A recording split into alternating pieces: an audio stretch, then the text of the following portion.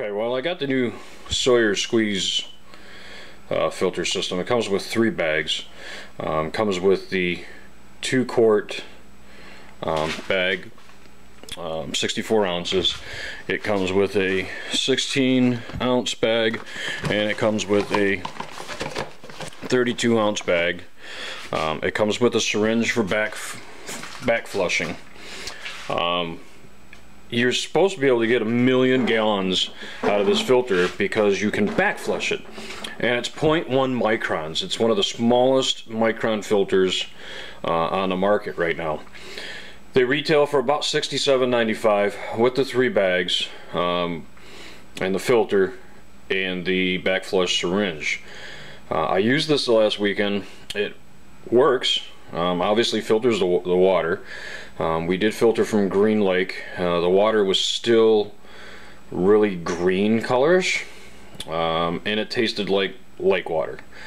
So it's not going to take any of the flavoring out of the water, so if you get really nasty water, it's not going to do much for that.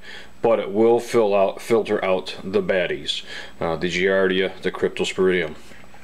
But what I noticed was there's some welded holes on the seams here. And the squeeze filter is kind of a pain in the butt, I think. I think I'd rather pump than squeeze. It's just too much of a hassle. With the pump filter, I can hook it up to my bottle, pump it away, and we're good.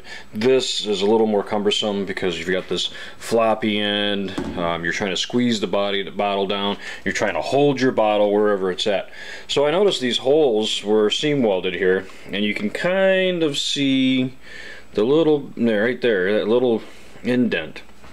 So what I did was I took a hole punch and punched a hole through one of these seam welds. There's one small round one here, there's an oblong one here, and an even longer oblong one here.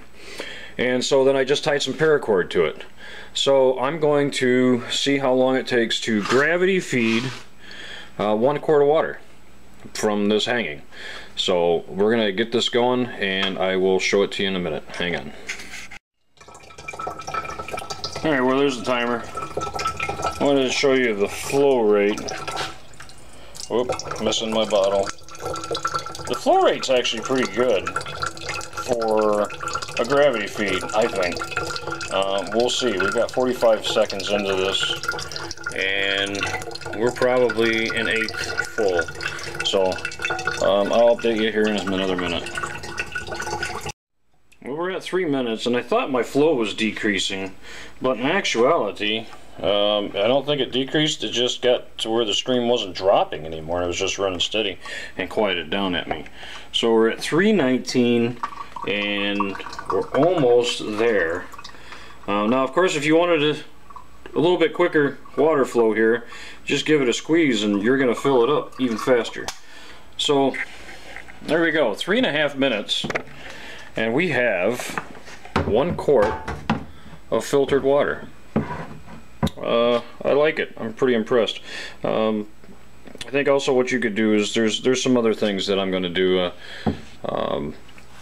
I have a water bladder here that has a wide mouth with a hose, and there's a hose adapter that we can put on the water filter, and I think I'm going to do that. It's supposed to be to hook up to this to drink out of the bag, but I think we're going to make a gravity filter out of it this way.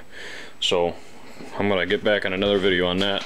The only issue that I have with the squeeze filter too, also with this bag, is it's got a really small opening, and it's very difficult to fill up.